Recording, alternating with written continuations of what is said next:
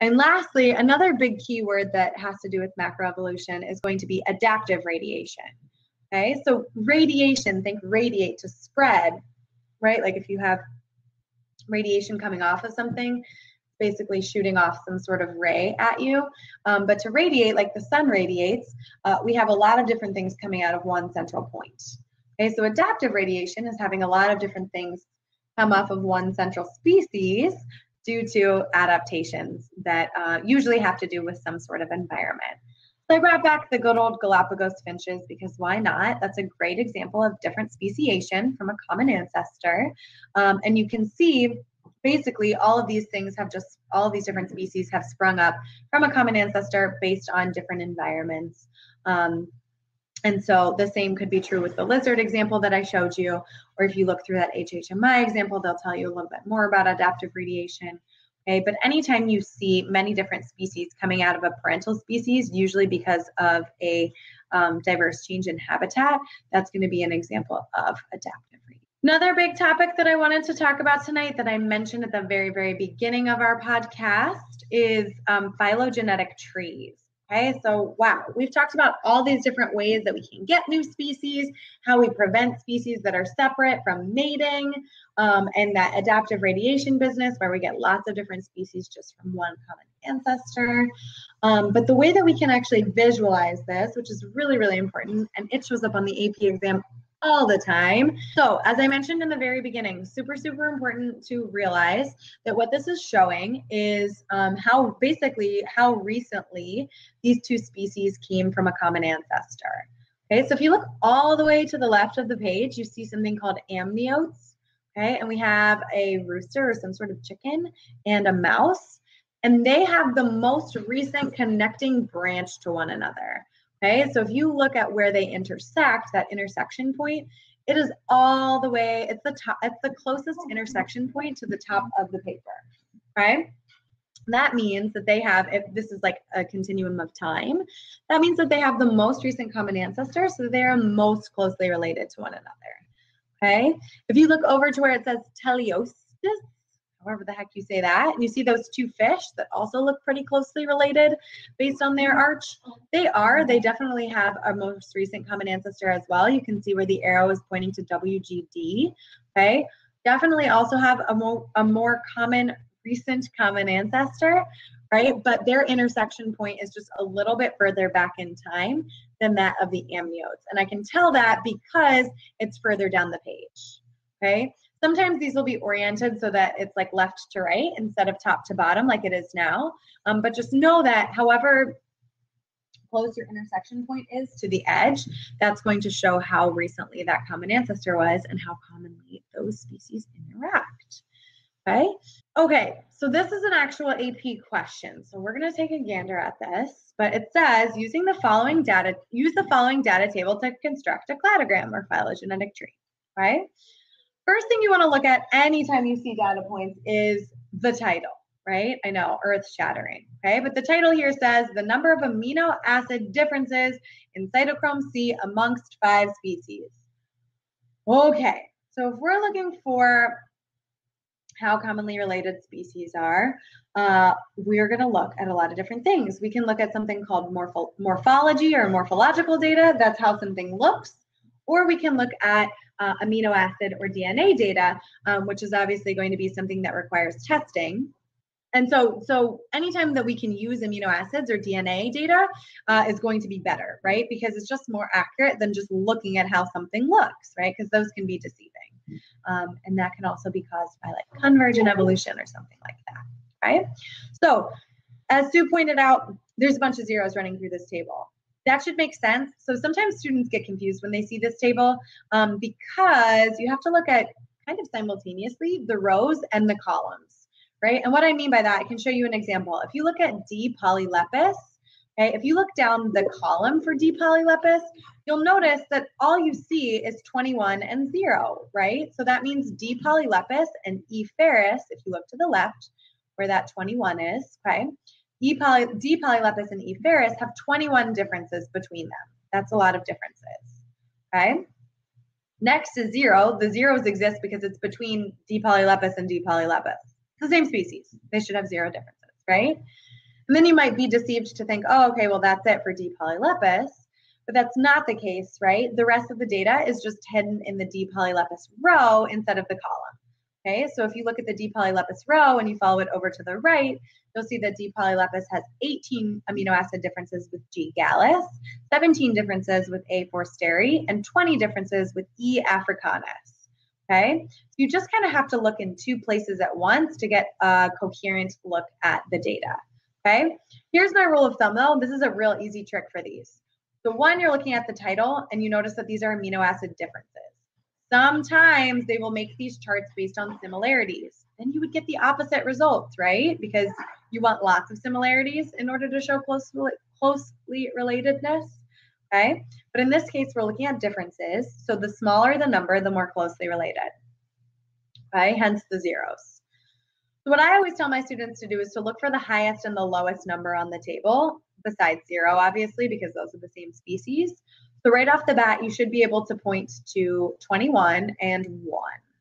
Okay, so 21, that is the most differences on the table, okay? And that's between, as we already talked about, D. polylepis and E. ferris.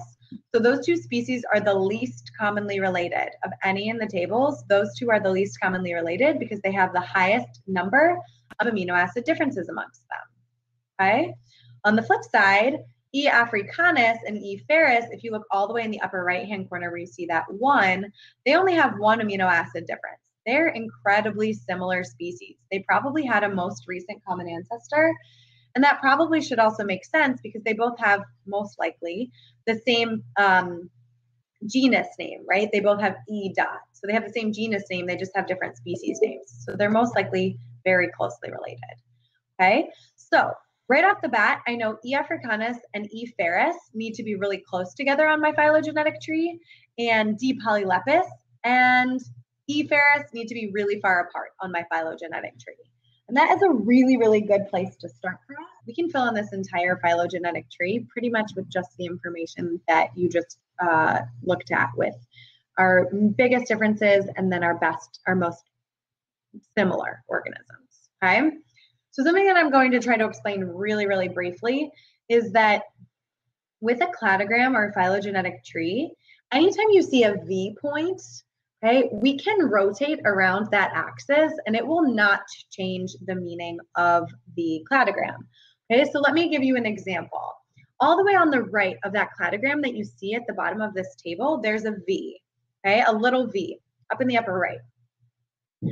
So eventually we're going to put E. africanus and E. ferris there because they're the most closely related, okay? But it does not matter if I put E. africanus on the left or the right of that V, okay? You have a ton of freedom when you're making these cladograms. It's actually really, really awesome because you can rotate around that V and it won't change the meaning of your cladogram. So again, I could put E. africanus on the left or on the right, and it would mean the same thing as long as it's on the same V or the same branch. We call that a sister taxon as E. ferris, okay?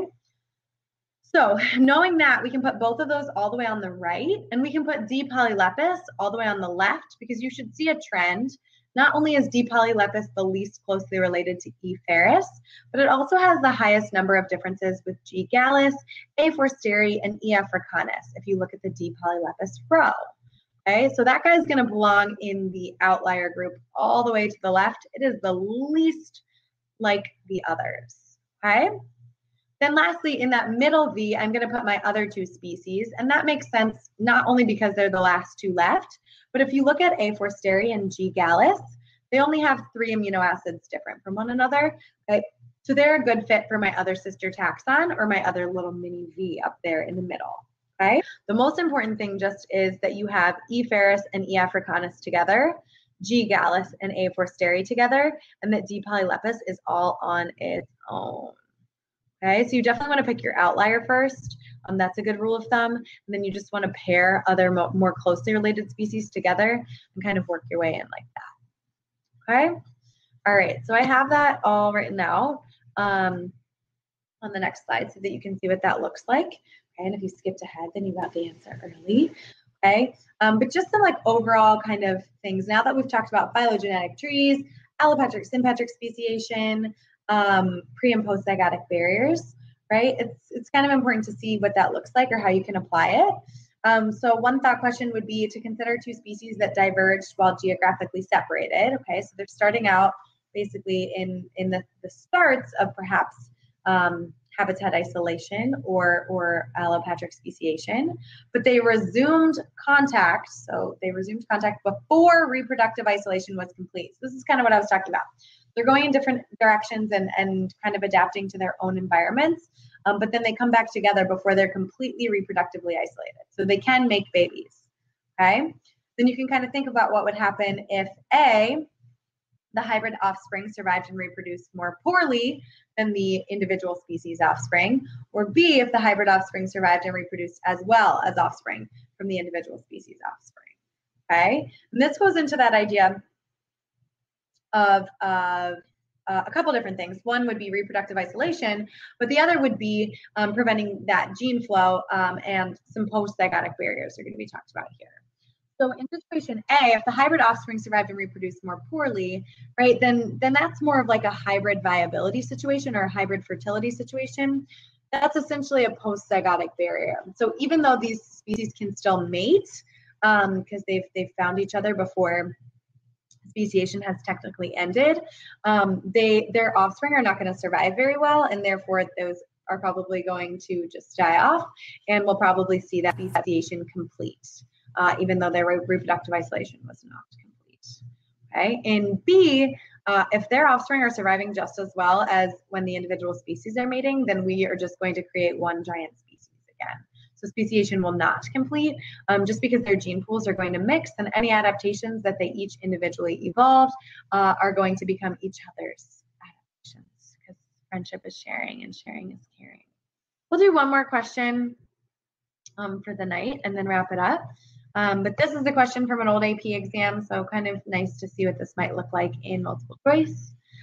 So the appearance of a fertile polyploid individual within a population of diploid organisms. Fertile polyploid, remember polyploid means they have more than the right number of chromosomes.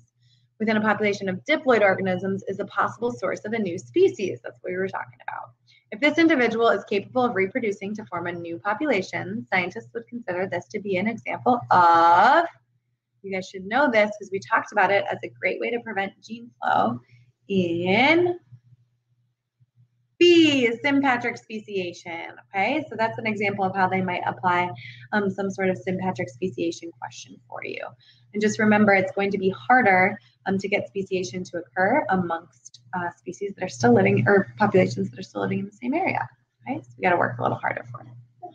All right, so I'm going to leave you guys with that. I know we talked about a lot and we were kind of all over the place, but there is a lot of important vocab, and I wanted to make sure that I was able to go over most of that in detail with you guys, so that you had some good understandings, either to rephrase something that you did in class, or preview stuff that you're going to learn shortly here. Okay, so that's all for tonight.